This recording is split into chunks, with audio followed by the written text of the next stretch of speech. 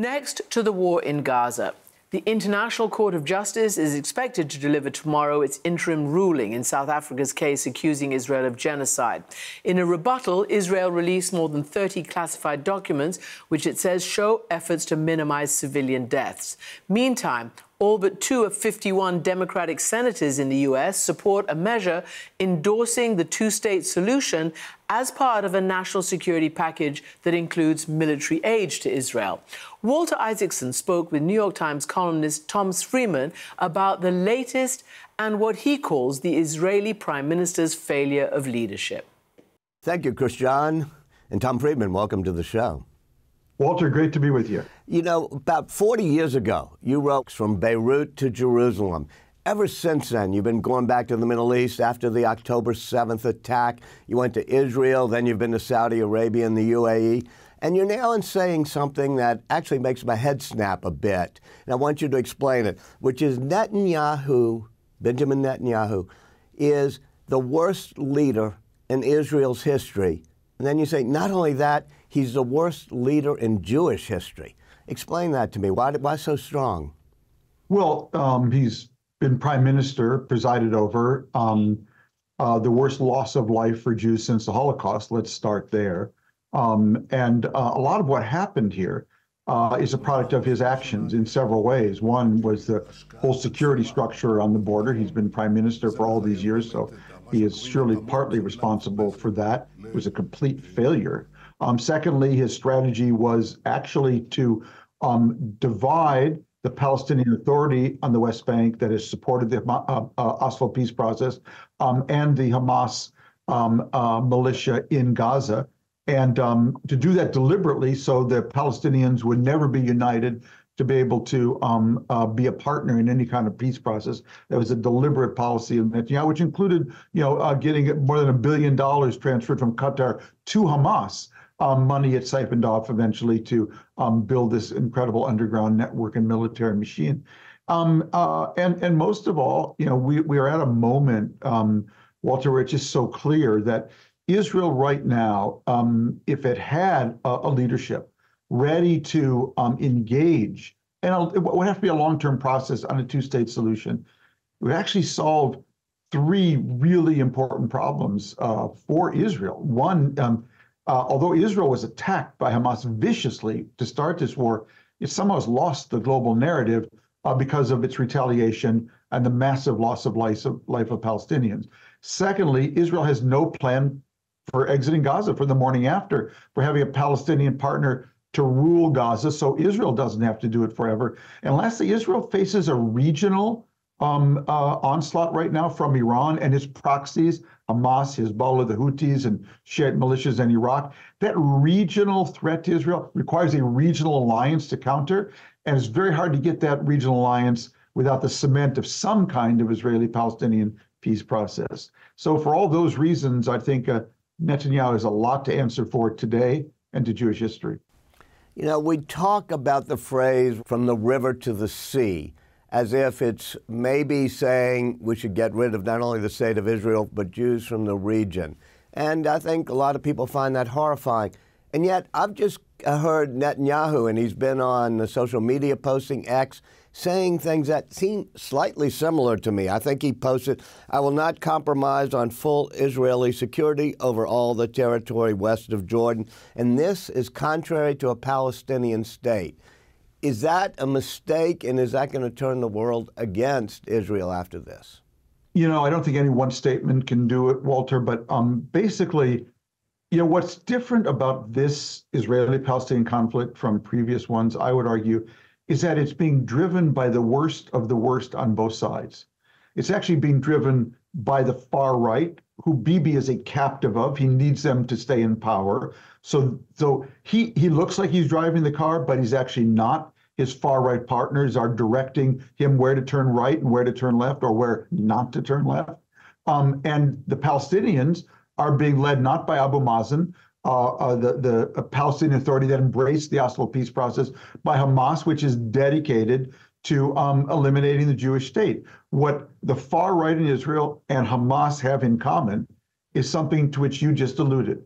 They both want it all from the river to the sea. In an interview with Christian Amanpour on Monday, your old friend, the former Prime Minister of the Palestinian Authority, Salam Fayyad, said, and I want to quote it for you, "The Palestinian Authority, as currently constituted, cannot really continue to govern and certainly cannot assume the responsibility of taking care of the needs of the people in Gaza in addition to the West Bank." What do you say to that? Yeah, they they have a 87-year-old leader in Mahmoud Abbas, who presides over a corrupt and ineffective Palestinian Authority. Anyone who's worked this story for a long time knows the kind of talent you actually have in the Palestinian community. You see it in the business community. You see it among academics and artists. There is real talent there, like in America and a lot of other countries. Unfortunately, they're not running the show. But you need a much more serious, credible new generation of Palestinians on their side. And what people like Salam Fayyad have been talking about is maybe the PLO, the umbrella organization for the Palestinians, sort of only legitimate umbrella organization, appoint a technocratic government of the best of Palestinians that would actually run the West Bank and Gaza, in partnership, obviously, with Israel to some degree for the next couple of years. And then once the situation is truly stabilized, then you have elections within the Palestinian community for a truly legitimate government that could actually negotiate a legitimate peace deal with the Israelis. So some variation of that is what we need. Whether we can get there, I don't know. You say we have to have even a broader plan for the morning after the morning after. Israel doesn't have that. What would be your plan, and what do you think that President Biden is doing in terms of sort of a dual track to try to get a plan for the morning after this? Yeah, well, what Biden is trying to do, Walter, is actually present Netanyahu with a choice, but a very public choice. And that is you can do nothing and go down the track you're going to nowhere on. Or if you're ready to engage with the Palestinians on a plan, it would have to be a long-term plan, but where there are two states for two people at the end of it, we can actually deliver for you in partnership with Saudi Arabia, normalization with Saudi Arabia, and an opening really to the rest of the Muslim world, which would be huge for Israel. So what Biden is trying to do is actually, I have a lot of Israeli friends calling me up saying, hey, would you tell Joe Biden to get rid of Bibi Netanyahu? And I say, guys, it doesn't work that way, except in the movies, okay? What Biden's trying to do is present a choice that all Israelis will see. Here's a real opportunity for the future to bury the past, and here's a way for the past to bury the future. You choose. My one concern, I'm a big Joe Biden fan, but one thing I've learned, Walter, in 45 plus years of covering this region, what people tell you in English in private is irrelevant. All that matters is what they will defend in public in their own language, called Hebrew and Arabic. So I get a little frightened when I hear Biden say, well, yeah, I know Bibi's saying this in public, but he told me something else. Oh my God, if I had a dime for every time Bibi told an American president, diplomat, or secretary of state that, I could retire a long time ago. So we have to be very careful. What people tell you in private in English is irrelevant. All that matters is what they'll defend in public in Hebrew or Arabic, and that's all I listen for. Well, you say that Netanyahu will be presented with a choice by the Biden administration. Can and should President Biden put pressure on him? And I go back, you wrote about it, to Henry Kissinger in the 1973 Yom Kippur War, where very subtly, I think the U.S. Withheld some resupply for the Israeli military in order to put pressure on Israel. Should Biden do that? I honestly believe, Walter, I'm not trying to avoid your question. I think if Biden could engineer that choice, the pressure you would get is the most meaningful pressure of all, and it'd be from the bottom up inside the Israeli system. I can't tell you exactly where it would come out, but I think if he were able to present that choice, the most important pressure has to be from Israelis, and I think it would manifest itself. So that's what I'm thinking about right now. Netanyahu, is he motivated by going down in history and getting this solved for the state of Israel, or is he mainly motivated by saving his skin and his own politics? Well, if there's anything we know about Bibi Netanyahu, his number one priority is Bibi Netanyahu. Look, even in the middle of this war, I think where we are now, this war started on October 7th.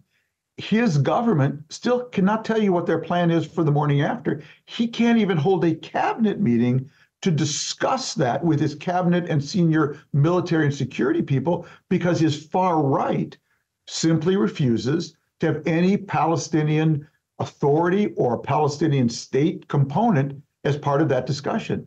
Can you imagine being in a war and your army's exposed, your people are exposed, and you can't even hold a cabinet meeting? Now, instead of saying to that far right, too bad, bring down the government, okay? If that's what you're going to do. I don't believe you'll do it, but if you want to bring down the government, that's a hill I'll die on. Netanyahu said, okay, there'll be no cabinet meeting. And then he'll tell Biden something, and if you scratch your ear with your left hand, somehow it'll all be, we'll figure it all out. And so this is just an impossible situation for Israel to navigate its way out of when you have a prime minister whose first priority is his political survival. But if Netanyahu keeps doing that, should the U.S. continue to have unalloyed support and send munitions? Yeah, for me, that's very context related, and I'm always wary of making some general statement that we should be, withdrawing military support because who knows what's going on the ground. I think the much more effective thing is for Joe Biden to give a speech directly to the Israeli people about just what their prime minister is doing and just what the implications will be for Israel's relation with its closest friend, some days its only friend in the world. After the October 7th attacks, after the retaliation, you went to Israel and you said, I have never been to this Israel before. What do you mean by that? I meant two things, Walter. It was an Israel that had truly lost confidence in its army and intelligence services. This was not a surprise attack by another state like Egypt and Syria. This was a surprise attack by a militia in Gaza that lives literally right under Israel's nose that did just enormous damage. So on the one hand, there was this a real profound loss of confidence. And the other, because of the attacks from Hezbollah in Lebanon, in parallel with the Hamas attacks from Gaza, basically had shrunk Israel. Some 80,000 Israelis have had to move off the northern border. Some 40, 50,000, I don't know the number of Israelis, have to move off its western border. And the Israel that we had all known had actually shrunk almost down to the size of its 1947 partition map, if you thought about it, especially if you added parts of the West Bank that had become no-go zones. And so this has been extremely disorienting for Israel. And the trauma of the hostage-taking has been really profound. And that's why I've so focused on getting the hostages back for Israel, because I don't think Israel will be able to think straight. I'm not saying this in any light way, until it gets the hostages back. And I think only then, God willing, they get their hostages back. Only then, I think, can they maybe have a more rational discussion about the future and their future relationship with the Palestinians. One metric in a situation like this is, are you creating more terrorists than you're killing? Do you think the response by Israel is proportionate, or do you think it is actually going to cause Israel harm? Yeah, I very much worry that the amount of civilian casualties in Gaza, that the long-run implications of that, it will be very serious and troubling and problematic for Israel. That said, we have to remember one thing, Walter. We can ask the Israeli government any question we want, any day, and you'll get an answer from the military spokesman or the prime minister's spokesman. You may not like the answer, it may not be full or complete, may not be straight, but you'll get an answer. No one has asked one question to Yahya Sinwar, the Hamas leader. He hasn't had to answer one question. Why did your men, they actually raped people. we have independent reports of this. They shot parents in front of their kids. They shot kids in front of their parents. They abducted infants and grandparents. Was that on your orders? What was that about? And so, man, I'm deeply disturbed by the amount of civilian casualties in this war. I repeat, it will be, I think, a real stain on Israel in the long run. But let's remember that Hamas basically built its military infrastructure underneath and alongside civilians, launched this war knowing what the Israeli response would be, and that they bear enormous culpability in this as well. And so I think we have to ask, what's going to be the reaction for Hamas in the long run from that as well? A former President Donald Trump now seems, after New Hampshire, to be pretty clearly on the way to the Republican nomination. During his administration, there was the Abraham Accords, which started the rapprochement with the Saudis and perhaps a road to a two-state solution. Do you see any merit into where he was going, and how do you think he would handle this? Well, let's ask ourselves, Walter, what's the biggest problem we have today? The biggest problem we have today is we're actually in a proxy war with Iran. And Iran has enormous leverage on us because we have 2 aircraft carriers in the region. Iran has 4 what I call land craft carriers: the Houthis in Yemen, Hamas in Gaza, Hezbollah in Lebanon, and Shia militias in Iraq. And like our aircraft carriers, they are platforms through which Iran projects power with what I call implausible deniability that it's actually involved, okay? And so it's in a very strong position, but the reason it's in such a strong position is because Iran is now just weeks away, a few screws of the screwdriver, a few turns of the screwdriver away from a nuclear weapon. Now, how did it get there? It got there because Donald Trump tore up Barack Obama's nuclear deal with Iran, which was working, which kept Iran a year away from a bomb. And Trump did that without talk about no plan for the morning after, with no diplomatic plan to get a better deal or any military plan to deal with Iran if it then went ahead and did just what it did, which was continue to enrich at a much higher level and bring itself to the threshold of a bomb. That is Donald Trump and Bibi Netanyahu. They did this together. That is their doing. It put Israel and America in a much more difficult position, putting Iran in a much stronger position. So for Donald Trump to say none of this would be happening if I were in charge, he's right. We'd be in so much better position today if he had not been in charge. Tom Friedman, thanks for joining us. You bet, Walter. Thank you.